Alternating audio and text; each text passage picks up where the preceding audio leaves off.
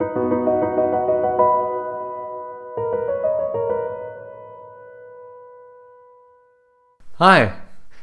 Today's episode is the first episode in a series on D3. D3 is such an interesting subject, and with a massive increase in data artist and engineer roles, I think it's worth going pretty deep on it. So, knowing that we're going to be doing quite a lot of D3 coding, I decided that the first episode will be about setting up an optimal environment with Gulp, Bar, Sass, and D3. Oh, and Tresor, because who wants to type function over and over again? At the end of this episode, you will have an environment that transpiles ES6 code, compiles CSS from Sass, and auto-reloads when any of your files are updated. So let's do it! Our work starts in the terminal. We start off by creating an empty folder and cding into it. I'm calling mine D3cast, but it may be called anything you want. We want to install some npm modules and persist the configuration. So we call npm init to create the package file. We just say yes to all the prompts. Okay, so let's install our npm packages. For our environment, we need Gulp, Gulp Connect, Gulp Tresor, and Gulp Ruby Sass. Gulp Ruby Sass relies on the Sass gem being installed. It's a bit of a ball ache, but I've got it installed already and had issues with the native Node Sass module when I tried to install it. We're not going to use Browserify for this episode, and we want to pull in client-side libraries, so let's use Bower to install D3. Cool. We're done on the terminal side for now, so let's open this folder up in our text editor. First we're going to create the shell of our environment, then we'll color in the details. We're going to rely on Gulp quite heavily, so we create our Gulp file first before we do anything else. Now we create folders for our ES6 scripts and Sass files. Our scripts folder and our Sass folder. In our scripts folder we create a file called app.js, and in the Sass folder a file called main.scss. In the root we create a file called index.html, and we copy our basic structure in here. I'm pretty sure you don't want to be looking at me coding up an HTML document. What's interesting in the HTML is that we are referencing our CSS and script files from a dist folder. Remember that, because we're going to set up our Gulp file to compile the Sass and the ES6 to that folder. Here we go. In our Gulp file, we require all the necessary stuff. Gulp, Connect, which we use for hosting a server with auto-reload, Tresor, our ES6 transpiler, and Gulp Ruby Sass, which we use to compile our Sass to CSS. Let's increase the font size a bit. That's better. We start by setting up a task for hosting our web server with auto-reload.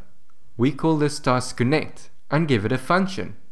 In the function, we call the server method on Connect with the live reload option set to true. And for our port, we've decided on 8005. Sweet. Let's define our default task now.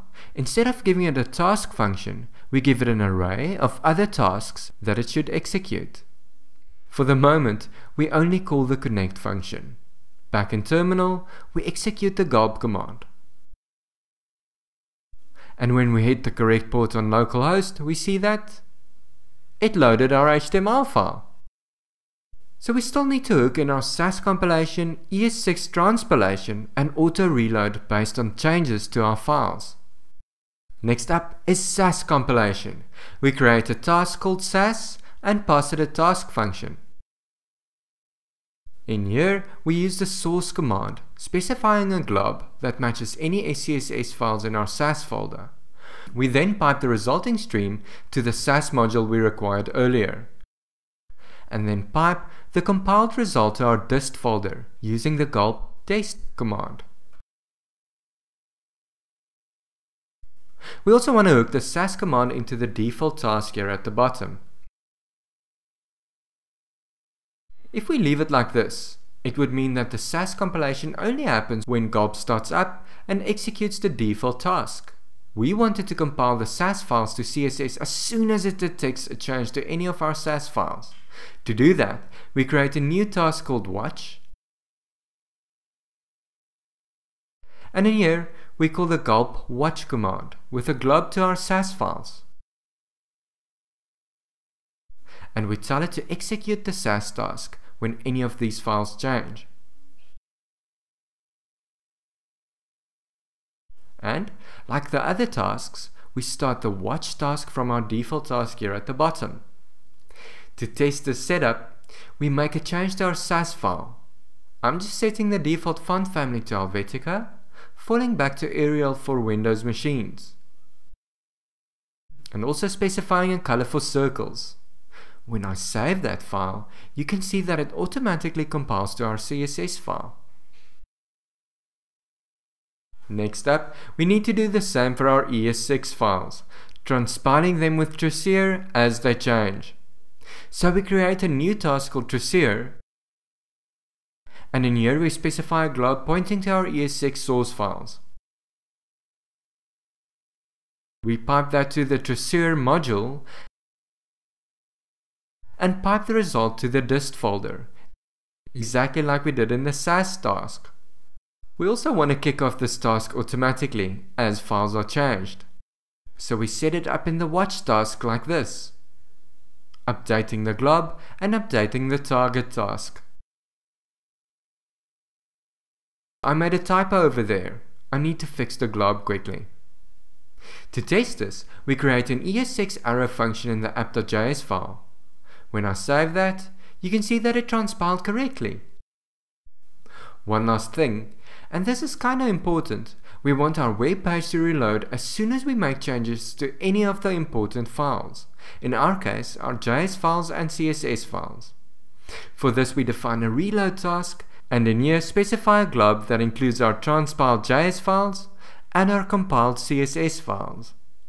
We pipe this to the connect module's reload method, telling it to issue a reload instruction to the browser for these files. We want this to execute automatically, don't we? Otherwise, what's the point? So we hook this up in our Watch task, specifying the same glub again. Let's take advantage of the auto reload and position the text editor right next to the browser like this. When I clear out the contents of our ES6 app.js file and save that, you see that the browser reloads. Let's start by defining some D3 stuff, shall we? Lots of D3 examples and tutorials follow this pattern, defining a draw function that takes data.